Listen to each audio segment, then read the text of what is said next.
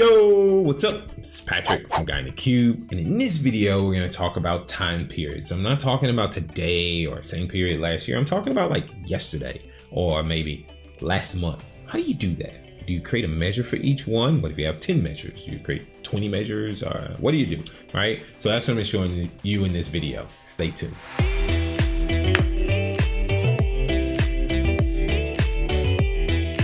If you find this for the very first time, be sure to hit that subscribe button to stay up to date on all the great videos from both Adam and myself. Okay, so time periods. You can have a yesterday. You want to look at the last 7 days. You want to look at last month or last 2 months. How do you calculate that? How do you deal with that in your model? So there's lots of different ways. You can use relative date slicer, possibly, right? You can write measures to accommodate it. It's Power BI is so flexible that it provides you with lots of options.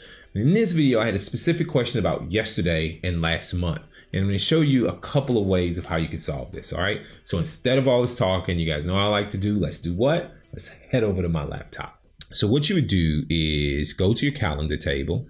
And what I like to do when we're talking about, last 7 days or last 1 day or yesterday or something like that, I like to just create a new column.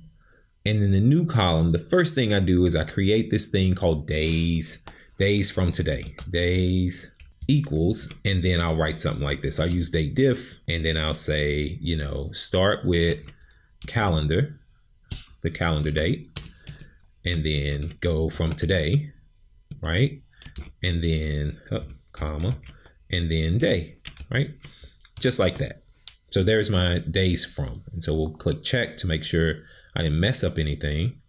And then we'll add a calculated column to our model. And then you'll go over and you'll see, if we click on our table, come on, there we go. You'll see days from, right? If we sort this descending, you'll see, that's today, that's yesterday, and on and so forth. Patrick, you told us if we need to add a calculated column, don't start in DAX, start in the source, do it in Power Query. Absolutely. Absolutely. You can absolutely, if you can, do it in the source. If you don't have access to the source, do it in Power Query. If you don't, do it in DAX. Doing it in DAX because it's just easy. And if you guys get a copy of this file, it's easier to work in DAX than in Power Query. Okay, so I do this, and then how do I do yesterday? So now I've added one column. Now I got to add another column, right? So I'm going to add this new column. And you can do this all in a single column, but you'll see why I'm doing it in 2 columns in a bit, right? So then I can say yesterday equals in a simple if, right? Calendar days from today equals 1, then it's yesterday. Right? Otherwise, it's not. Just like that. I've just built this little filter, and then all I need to do is go back to my report and drag this over. I can add it filters on page. I can make it a slicer. It'll behave the exact same way. I'm going to drop it on filters on page. And then if we choose yes, it's only going to select the data from yesterday, right? August 27th, and everything's filtered down. Just works. It's just that simple. But now they said, Patrick, okay, all right, I see you. They said, Patrick, what about the last 7 days? Well, that's easy. Give me more of a challenge. They said, okay, what if I want to see last month? I was like, that's a good one. Right? So let me show you how to do last month. Right click on the calendar again, choose new column, and then I already wrote the code. And so what I'm going to do, I'm going to paste this in, come on, new column, and paste this right here. And you can see all I'm doing is seeing if, right, the date diff between today and the day is equal to 1 month ago, right? If it's yes, no, right? And so then I'll get rid of this. Let me make sure I check this. And then I'll get rid of this slicer, this one. And then watch this. I'm going to bring over last month onto filters for this page. And then I'm going to choose yes. And then watch what happens to this line graph, right? It's all of last month. So this month that the month that I'm recording this video is August. And so last month is July, and everything just sums up. I know what you're thinking now. Patrick, wait a minute. So I have to create a column for each one. Yeah, you gotta create a column for each one. But that's not the end of this, right? I'm not lazy, I'm just efficient. I'm not gonna take you through all those steps to create multiple columns. Let's get rid of that. We're not doing that. We're not doing that. All right. So let me show you a more efficient way. My buddy Phil C. Mark wrote a great blog post on this pattern using time periods to do this. And it's really effective when you have lots and lots of data, but you can use it for small data sets. And you can also think about calculation groups and things like that. But sometimes you just want to use a filter. All right. And if you go read, I forget what the name of Phil's blog post is, but I'll post a link in the comments below so you guys can take a look at it. And it's a great blog post and he goes in depth. I'm just going to introduce you to the pattern. And if you want more information about it, go check out Phil's blog post. All right. So check this out. So I'm going to delete this. And what I'm going to do is, we can leave these here for now. What I'm going to do is something kind of interesting. I'm going to go home and I'm going to choose, I'm going to click modeling. I'm going to choose new table. And I've already kind of start writing this up, okay? Because I don't want you guys to watch me tic-tac with DAX too much. But check this out. Let me show you. So you start with this little sample code right here. Little sample code. And in my sample code, what I'm doing is you need to choose a value that's like the maximum date of your value. And anytime you refresh your report, it'll keep going, you know, keep representing the maximum date in your value. And then you kind of break it down by year, month, day. These are just some pieces, parts of the date that you can use to make it easier to generate this table. All right. So we're going to do return. Do this. This is a little constructor just so we can see the values that's being returned as a table, right? So I'm going to turn this off.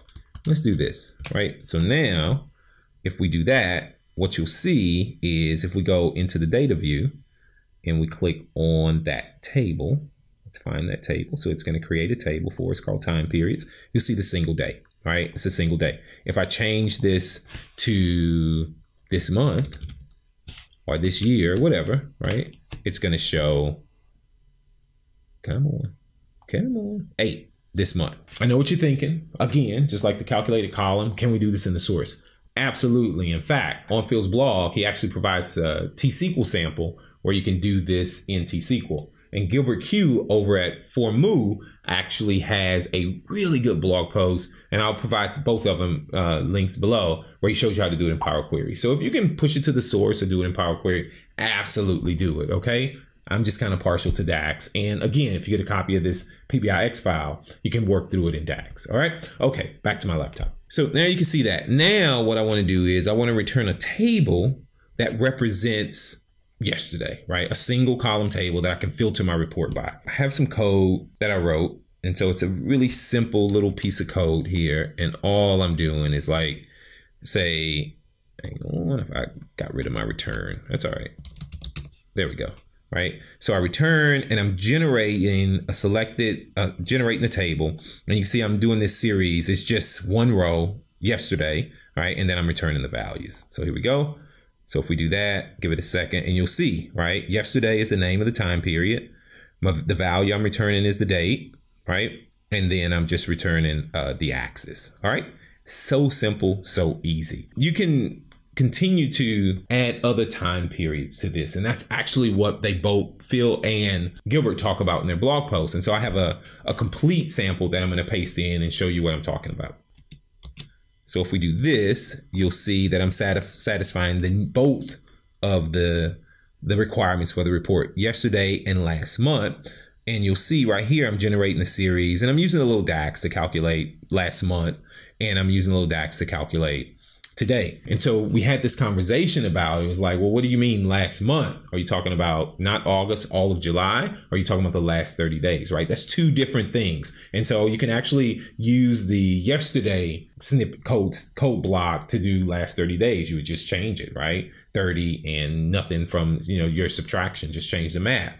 But in our case, in the case of the requirements for the solution we were solving, they wanted the last month. So if I'm in August, only show me July. If I'm in July, only show me June. And they wanted to also filter by yesterday. All right. So you do this and we click the checkbox.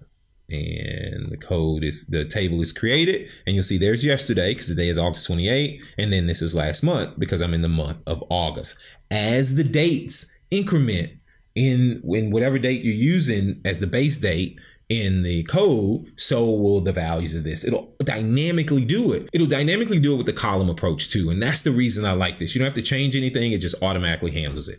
So then you need to make one slight change to the model. So you can go here and that new table that's there, right? You got your new time periods table, relate it to the calendar table or your date table. So that date that's there, relate it to your date table.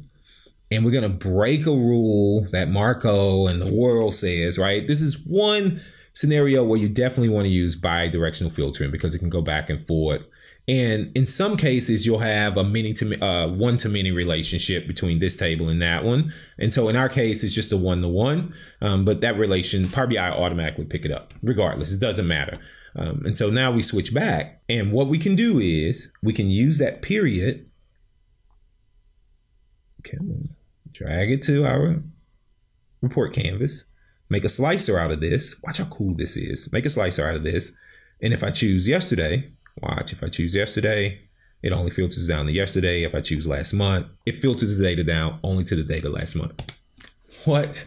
Now there's lots of other things you can do with this. You can introduce calculation groups with this and have this hybrid approach with the time periods and calculation groups. You can add more time periods to this table just by writing a little DAX or doing it back in the source and Power Query. But the possibilities are just boundless. And if you're working with a large data volume, and if you read at the end of Phil's blog post, you'll see where he does some comparison between using the traditional date or doing it in a measure or using the time period tables. It's significantly faster. All right, what do you guys think? Have you used this approach? Have you ever seen this pattern before? I'd love to know. You guys know how I like to do. Let's continue the conversation where? In the comments below. It's your first time visiting the Guy in the Cube channel, hit that subscribe button. You like my video, a big thumbs up. As always, from Adam and myself, thanks for watching. We'll see you in the next video.